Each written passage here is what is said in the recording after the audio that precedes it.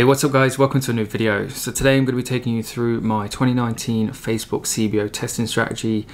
It's going to cost you about $100 or £100.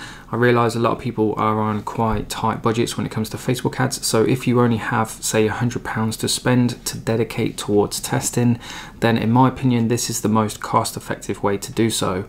So the way I'm going to structure this video then is I'm going to take you through the actual strategy itself step by step, and then I'm actually going to take you through my ad manager account and show you how to set it up, just so there's no kind of like gray areas, you know exactly what you're doing. Now before we jump into it, I just want to very quickly mention I am giving away a free one-to-one consultation call in this video. I do in every single video, so if you want that daily chance to win that, then make sure you hit that subscribe button. And all you have to do then to enter is really easy to do. In fact, all you have to do is subscribe to my YouTube channel, like this video, and leave a comment below. And it can be any comment you want. It can be a video suggestion, it can be I like ecom, it can be my name, it can be Jack is the best, whatever it is, just leave a comment down below, and then make sure you tune into my next video where the winner will be announced. If you commented on my previous video, then just make sure you stay tuned to the end of this one, or if you don't want to watch the video, just skip straight to the end where I'm going to be announcing the winner of my previous one. So that being said guys, thanks for tuning in. I hope you enjoyed the video, and let's get straight into it. So here we are then, let's get straight into it. Firstly, I do apologize for the audio and the video quality if it's not very good. I'm currently in the process of moving, so I've got like this makeshift setup. However, hopefully it shouldn't affect the value of this video. Anyway, two very quick points then before we get into the strategy, purely because I want you to realize that when it comes to running Facebook ads, there's two separate kind of things that you should be doing. There's testing and then there's scaling. You need to be doing one or the other, and depending on what your goal is will depend on how you spend your money, how you dedicate your budget, and the kind of things you do. So pretty much the premise in which this strategy is based on. So first things first then, testing is data gathering. We are giving Facebook X amount of dollars, X amount of pounds, and in return, it's going to give us data on our ad sets, and from that data, we can decide what to do with it. Number two, the point of testing then is to find an audience that responds well to your ad so you can scale it. Now, what exactly does this mean? If you're on a tight budget, then by far, this is the most efficient way to do it. Unless you've got thousands of pounds to dedicate, say $500 per ad set to test or to scale an ad set immediately, then this is the strategy in which I recommend you follow, purely because you want to double down and focus the majority of your budget on those ad sets that you know already have the best chance. And by following this strategy, those ad sets are going to reveal themselves, so you can put the majority of your budget into the ones that have the best chance. Therefore, you're going to be spending your money more efficiently. Any questions, by the way, on any of this that doesn't make sense, or perhaps haven't forgot to mention something, feel free, leave a comment down below. I do respond and answer every single question, so it won't go unanswered.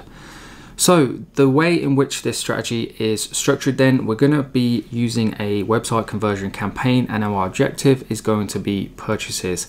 We're going to set a $25 daily budget. We're going to run it for 4 days total, hence the $100 or £100, depending on what currency you're using, will be the total spend. And by the time you spend all that, then there's going to be a couple of different ad sets that will be better performing than the others, and they're going to be the ad sets that we're going to choose to go ahead and scale. However, there will be more on that later on in the video.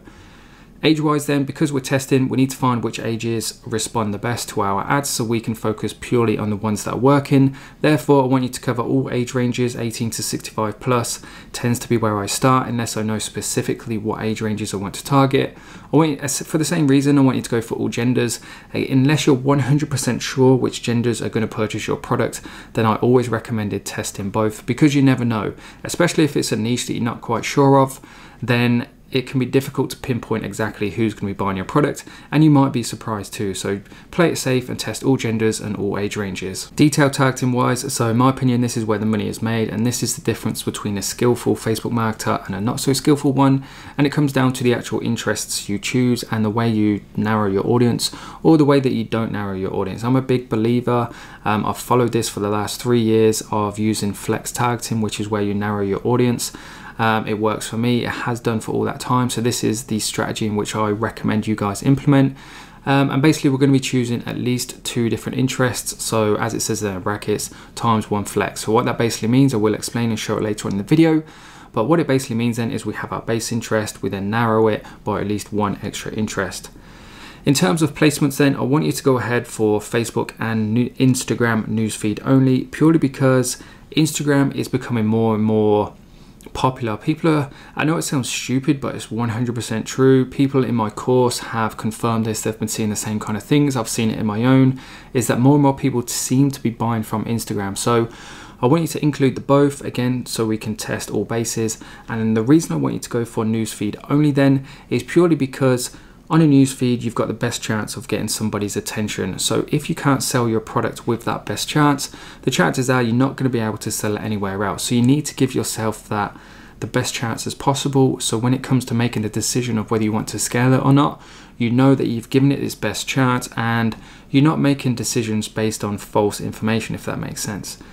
As it says there in brackets, if it doesn't work on newsfeed, then the chances are it won't work at all. Moving on to the next point then, which is a very, very, very important point. Please don't skip this bit, and I'll explain why. So what I want you to do is to set a rule for each ad set so it has a maxed spend limit of £5, $5, again, depending on what currency you're using. And the reason for this being then, as it says here, is a fair test. So when you are testing ad sets against each other, it has to be a fair test. Otherwise, the results you're getting are going to be skewed. There's not going to be that average, that medium, and therefore it's going to be difficult to decide which ones are actually performing better. So for example then, if you were to run an ad set and spend $500 on it, and then compare that against an ad set that's only had $5 spent on it, it's not a fair comparison, because the one that's had more spend has had more time to test, has had more time to optimize, and therefore the results won't be as equivalent versus the lower spend one. So to make it a fair test, you have to spend the same amount of budget per ad set, and you do that then by setting a rule.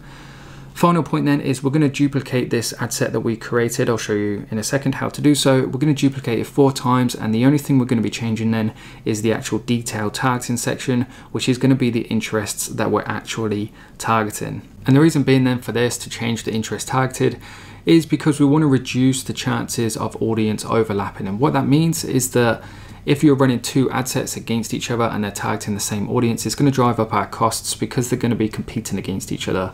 So by changing the interests per ad set, then obviously we reduce that risk. So why does this strategy actually work then? 4 points. Number 1, it's a fair test when comparing ad sets. I just explained it then, but if you were to organize a running race and you were to have, say, Usain Bolt in that race, and then everybody else was, say, somebody who had never sprinted before in their life, that's not a fair race. So you couldn't compare them evenly, if that makes sense. It's not a great analogy, but hopefully it kind of illustrates the point a little bit. Number 2 is the 4-day runtime gives time for optimization and the average FB, the average Facebook user, to see the ad. So when it comes to Facebook ads, I like to do loads of research in terms of customer behavior and how often people are using the platform. And one of the things I come across was that the average Facebook user actually only uses Facebook every other day, which I found quite interesting. I didn't quite believe that. So what I like to do is run my ads for at least 4 days. That way you've got a better chance of showing your ad to the average person in your audience. The second point then, the 4-day runtime gives time for optimization and the average Facebook user to see that ad. So when it comes to Facebook ads, I would consider myself a nerd. I love to do hours of research into customer behavior and the average Facebook user, purely because the more you understand that sort of thing, then I think the better chance it gives you.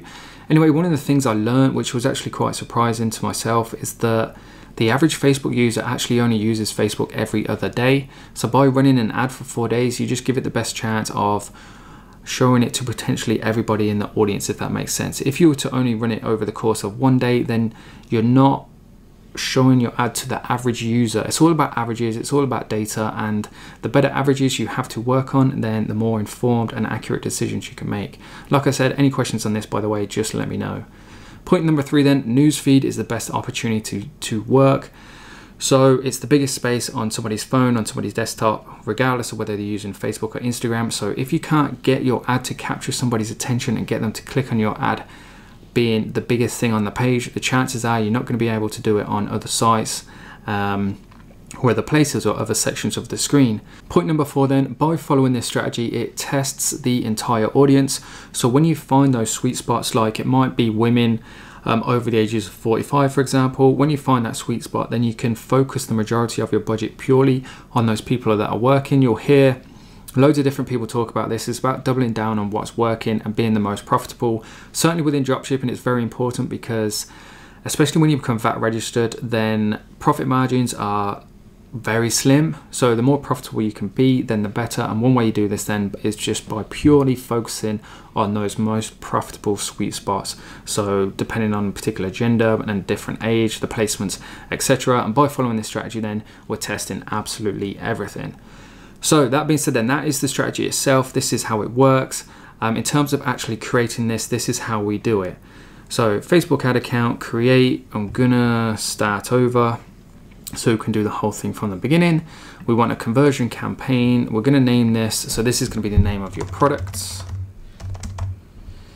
And then we're going to turn CBO on, and we're going to set the daily budget then as according to the strategy at £25 per day. We can click on show more options. There's nothing there at this moment in which we need to change. So just simply go ahead and click continue. And it's now going to take you into the ad set level of things where we can change things like the targeting, etc. and so on. The next step then is to select the purchase pixel event in this box here. If you haven't ran any ads before, then yours will be shown in red. To get it in green, all you simply have to do is run a quick test purchase. Moving on to the audience selection of things, we're not going to be targeting any custom audiences. We want all age ranges, we want all genders, and then this is where we're going to do the important bit in my opinion. This is where the money is made because it comes down to the actual audience that we specifically want to target. So following the strategy then, we want a base interest. So if we're in the golf niche, for example, I'm going to target golf as a interest. Make sure you've got the correct one, sports and outdoors golf. I'm going to untick this box as well so we have a true representation of how big this particular audience is, and this is the base interest. Now the reason I want to flex it, i.e. click narrow audience, is because our potential reach is now 9.2 million people. To go out and target that amount of people spending $5 per day, I haven't done the maths, but you're probably going to be testing like 0.00001% of an audience, and that's just not an adequate amount to get a realistic representation of how good this audience is or not. So to counteract that then, to make sure we're targeting a high quality specific audience, all we want to do then is simply go ahead, click narrow audience, and start putting some more golf interests into here to get this potential reach number down a bit. Now, I'm not going to go into too much detail on how to pick interests because I have done a specific video topic purely on that subject. But for the sake of this video then, I'm going to put in Sergio Garcia, if I can spell it correctly, and then see what this does to our potential reach. It's down to 51,000 people. Now that's quite small in fact, so I'm going to add some more people in here. Let's go for Phil Mickelson. I know he's a bigger golfer, we're a bit more popular. Our potential reach is 97,000 people, so we're getting there. Let's add in somebody else as well. Let's go for Jordan Spieth if he is available. He is indeed. So 170,000 people then, in the beginning spending only $5 per day for this particular ad set, then 170,000 people in my opinion is a good range because, for example, if we were to click this box, our potential reach goes up to 2.9 million people, which is absolutely huge. It's a massive audience. This is the biggest fault I see a lot of beginners making, is targeting audiences that are just way too big. So stick with a high quality and specific audience, and trust me, your results are going to be a lot better. Moving down then into the next stages of this strategy, placement wise, as following the strategy, we want to make sure rid of audience network, rid of messenger. Those two are great for retargeting ads, but these are the initial ads. So all we want then is the news feeds. So let's get rid of all of these. Get rid of that one, and all we've got left then is the news feeds, and our potential reach is still at 170,000 people, which is great. As you tick and untick some of these, that may change, so just keep an eye on that and make sure it stays at a decent amount. When it comes to a decent amount then, I haven't gone through this, in fact I would say anywhere under 500,000 people is a pretty nice amount of people. Anything more than that, then I tend to find that you're not going to be testing an adequate percentage of the audience, and your budget is just going to get lost amongst that significant amount of people, if that makes sense. Any questions, by the way, I've said it before, but honestly, ask as many questions as you need to. There's no point watching this video if it doesn't make sense to you. So honestly, email me, DM me, leave a comment below, and I will get back to you. So this is the interesting bit then. This is where we make sure we're running a fair test. So just open up the extra options, and we're going to leave it as a 7-day and 1-day click. Again, I've done a video topic on that, so I'm not going to go into that. But what we want to change then is this section here then. So add set spend limits. Going to go ahead, click edit, add spend limits, and we're going to set a maximum to £5. And what that's going to do then is make sure that every single day this ad set spends no more than £5. We've set our CBO daily budget at £25, so obviously there's still £20 of room in there. And then this is where essentially once we've created the ad set, we can go into our ad manager, duplicate it 4 times, change the actual detailed specific targeting, and therefore we're going to be left with 5 ad sets, each with a rule of spending no more than $5 per day. So once you've done that then guys, what are the next steps? Hopefully you're still with me. Basically what we've done is we've set this up, we're going to let it run for 4 days, and then once we've let it run for 4 days, these are going to be the next steps. Number 1, we're going to take the best performing ad set, so one at a time, and we're going to scale that particular ad set. But in the meantime, we're going to keep the CBO running, and these are kind of like these should be kind of swapped out really, just to make sure it flows nicely. So start from the beginning, we're going to take the best performing ad set one at a time, and we're going to scale it. In terms of choosing the best performing ad set, there's a few different things you want to look at, but the main ones being the cheapest cost per link click, not just click, link click. That is a higher value event, because what that essentially means is somebody's clicked on the link to go to your website, and therefore they've shown interest enough to want more information. You can also base it on the most sales. If by all means, if you've had sales at this point, then sales are obviously a very good sign. And next thing is engagement. Engagement is really important because it shows that the audience you've selected is actually responding and interested in your product. That is why they're engaging with it. Duplicate the best performer then one at a time, so you can focus the majority of your budget on the ad set that has the best chance. This is by far the most efficient way to spend your marketing budget. We're going to duplicate it into a new purchase campaign, so not a CBO, just in a campaign on it by itself. And we're going to set the budget then to £20 or $20 per day. In the meantime then, whilst you're doing this, you can keep your CBO running if you so choose to. Obviously, the more data you have within that CBO, then the more efficient decisions you can make, because obviously the more money you spend, the more data you have, so the easier it becomes to make that decision on which one to scale. Hopefully you guys are still with me. I realize I'm talking quite quick, so I'm going to try and slow it down a bit and explain this a bit better. So once you've duplicated that best performer then from this testing campaign that we've just gone through, I want you to let it run for another 4 days for the same reasons I explained earlier, just to give it a chance to optimize, to give Facebook a chance to find who the best audience is, to make sure you capture the average user within that particular audience. It just gives it the best chance for it to succeed. Whilst you're running this ad set then, which is your best performer, it is optional. I should put that in brackets really, because you don't have to keep this CBO running, but the advantage of keeping it running is that the more data that goes through it, then the more informed decisions you'll be able to make. So it goes back to that whole point of, if you have those ad sets and each ad set has had 1 million impressions, then the chances are the data you'll have will show a better average of that particular audience, if that makes sense. If, for example then, if you go out into the street and you ask 10 people whether they like your product or not, and then you go out to the street the next day and you ask, say, 1,000 people, you're going to have a better average by asking 1,000 people than you will by 10 people. And it's the same thing. So it is optional. It all comes down to how much you actually want to spend. That being said, guys, I really hope I've explained that well. I really do mean it. It doesn't matter how many questions you ask me, I will answer every single one. Please don't come away from this video not knowing how this strategy works. Please do make sure it makes sense to you. And trust me, this is by far the most cost-effective way to go out there and test your audiences. So thanks for watching. Don't forget to check out my free ebooks in the video description below. There's 5 different ones, each on every different aspect of your dropshipping business. So check them out. The feedback on them has been awesome, so I'm sure you'll like them. And that being said then, let's get into announcing the winner of the previous video. So let's get the random. So here we are then, guys, on my previous video. Thank you very much for the support on this, by the way. 2,000 views and 114 likes is absolutely awesome. Anyway, let's get into the announcing the winner. I'm just going to take the link, paste it in here, YouTube comments, 50 unique comments, which is absolutely awesome. Thank you very much, guys.